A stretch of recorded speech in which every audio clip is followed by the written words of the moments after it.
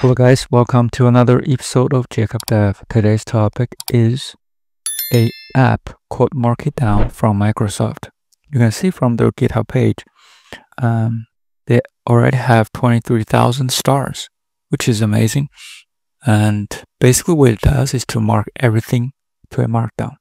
So PDF, PowerPoint, Word, Excel, you can name it. So all this, everything in the list can turn to a Markdown file.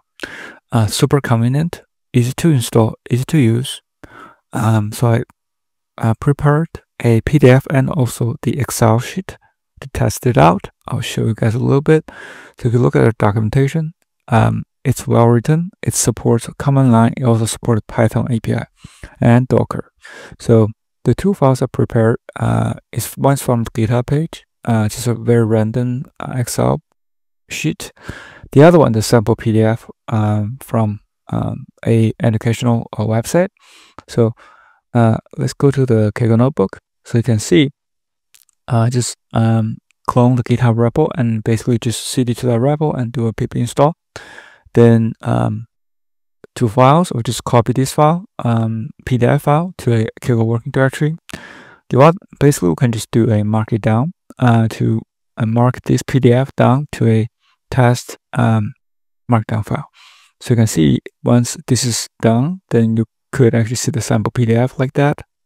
Super nice. So super quick, just take a few seconds. And also if you use the other method, which is to cat this PDF first and do a Markdown, it also works.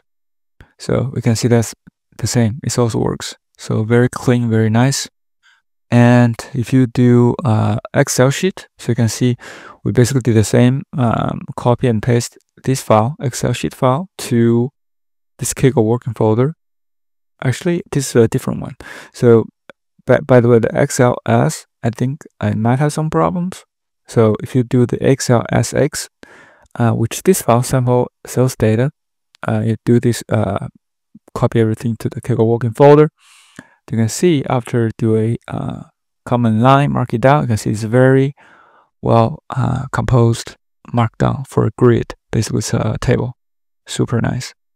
So that's it. So it's a very clean, small, convenient tool. So I want to share with everybody. So hopefully this is helpful. If you do like this video, please subscribe, like, or comment. If you have any questions, thank you so much for supporting the channel. See you in the next one.